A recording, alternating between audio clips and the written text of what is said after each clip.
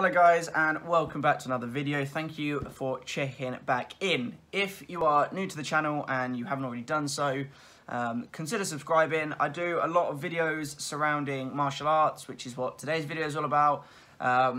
Fitness orientated stuff, general advice videos, daily vlogs, and so on and so forth. So if you are new to the channel and you enjoy this video and previous things I've put out, then maybe consider subscribing. Right guys, so today I am going to address a topic in regards to self-defense that I have always thought and has been something that has been discussed in the news a lot, but is a topic that I have recently rediscovered, and that is to do with arming yourself with a weapon as a form of self-defense. I'll let that settle in for a minute. Let's get into the video. Cue the intro.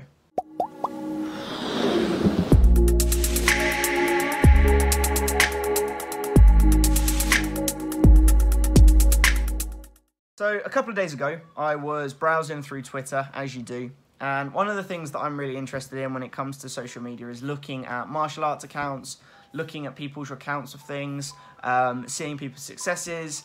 If I can get ideas away from a lot of these, social media profiles and accounts that can either assist me with my teaching or that can give me an insight into, real life, realistic challenges that people have had to overcome, it can obviously educate me and help me when it comes to my own martial arts and also teaching as well. While looking through Twitter, I stumbled across a couple of tweets that I found quite alarming. These tweets were from people, based on looking at their Twitter profiles.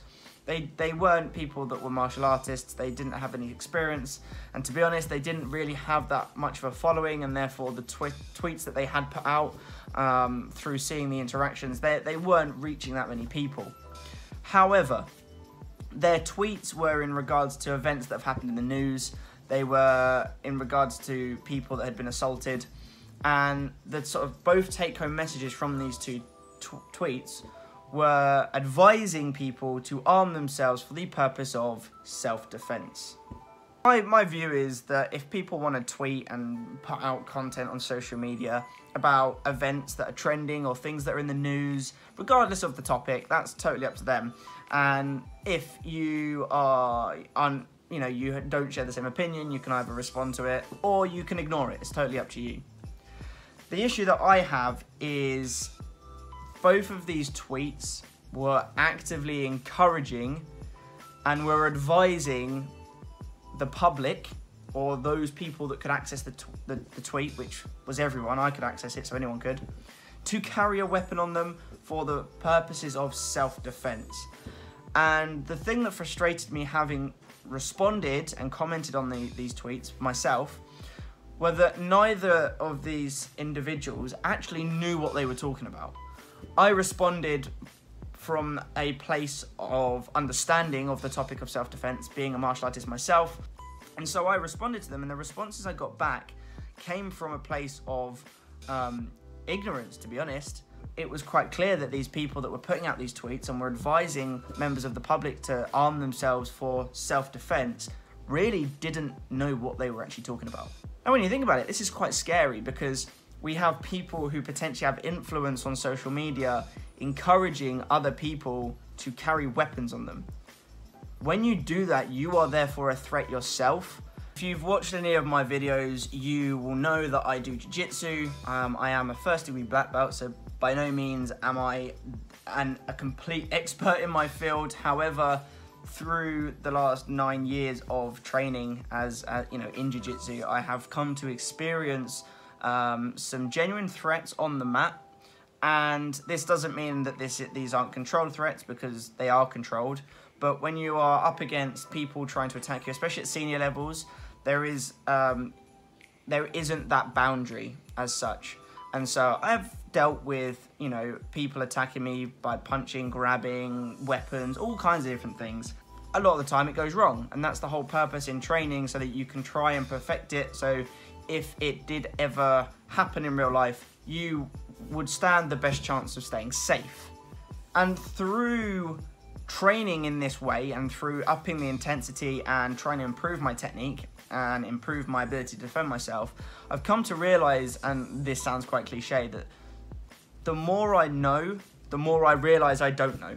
And the harder and the more intense I train, and obviously that, you know, the further I go, the more intense it's going to get, the more scary self-defense becomes. And when you increase the intensity, you start to lose an element of control, and you have to try and fight to maintain that. And that's where it starts to become quite scary. In a realistic situation, you have very little control. You're potentially in a secluded place. Yeah, there might be other factors involved, such as alcohol and drugs, not necessarily on your part, but on theirs. All of a sudden, there is no limit. There's no one saying, right, stop, that's enough, we've gone too far. And it can become very, very dangerous very, very quickly. Now, in one of the responses to one of these tweets, I mentioned that obviously I don't agree that carrying a weapon is suitable for self-defense. I see no benefit in it whatsoever. When asked if I had any suggestions, my number one thing was situational awareness, okay? And I think that's probably the biggest and most important thing when it comes to being able to defend yourself, is being aware of what's going on around you. And it amazes me, and you see all these videos of people on their phones falling into ponds and tripping over stuff. It amazes me how oblivious the average member of the public are to their surroundings. I'm so aware of potential threats that I go into a venue, and without consciously doing so, I'm checking out people as I walk into the event or the venue. I'm looking at where the doors are, I'm looking at the exits, and I'm not doing it because I'm like wired and I'm sort of like, oh my god, something's gonna happen. It just is automatic. I'm just aware of my surroundings. And I think that that is something that a lot of people lack.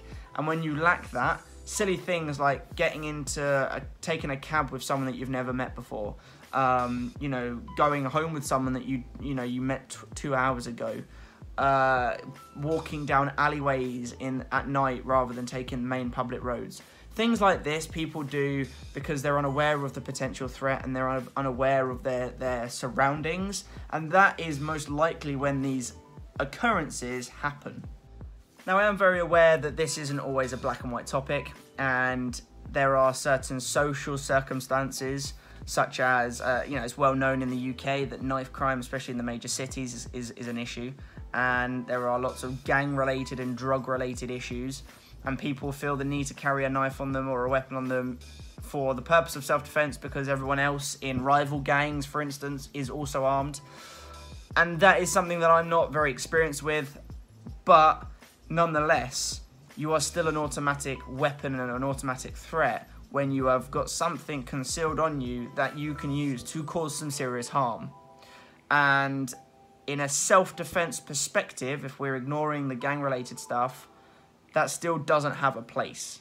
Now, last night I was training with my club, my Jiu-Jitsu club, and I thought I would test the waters when it came to knife work. And I've done quite a lot of work with knives, you know, in training anyway. But I thought I would test the waters as an example to you guys, how, just using knives as an example, how tricky it can be when you are dealing with someone with a knife. And I have set up 3 different scenarios. One is a very simple, gentle knife attack to show you a sort of a simple technique that one might be taught if you turned up to a martial arts session. Second is from a little bit of a resistant opponent, someone who is actually trying to stab you, but without, you know, trying to deliberately cut you up. They just, you know, they poke a knife out and they try to jab you with it. And the last one is against someone who is actually trying to assault you, actually trying to stab you, and is resisting and is sort of trying to stab you and is like, you know, trying to cut you in any way they can. And you should be able to see a clear difference in my response to that threat, and the ease in which I'm able to deal with this person. So the first one is going to be the easy attack, so let's roll the video. Side. Stripping away. Now, as you can see from the clip, I was training with one of my students called Pete, and he had a weapon with him. He had a plastic knife, and he was simply just striking it towards my sort of upper body, my chest and above. The threat was real, because if that was a knife, it would still stab me, it would cause me serious harm. but the intensity behind the attack wasn't there, and I was merely demonstrating how I could mobilize him, take his balance, and, you know, disarm him using a simple wrist lock. The reality is this is not what will happen in the street in the slightest. This is more from a martial arts perspective, learning how to apply a wrist lock and doing it from the perspective of having a weapon. Now the next clip is also of Pete trying to attack me. The only difference is, rather than just going with the flow and allowing me to apply a wrist lock, he is just trying to stab me. Nothing tricky to it, one clear stab, but he's actually trying to dig me in. Right, let's cue that clip.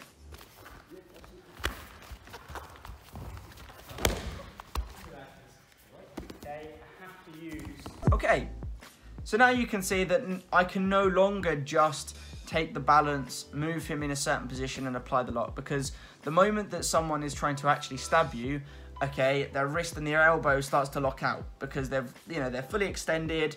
They don't want you to do anything to them. It's a clear, I'm going to stab you. And I had to adjust my technique in order to deal with that, and the challenge and the intensity was higher, and so the technique wasn't as clean, and all of a sudden I was fighting a little bit more with Pete, because he was not wanting to really give me his arm, and therefore it became a bit more of a tussle and therefore less safe.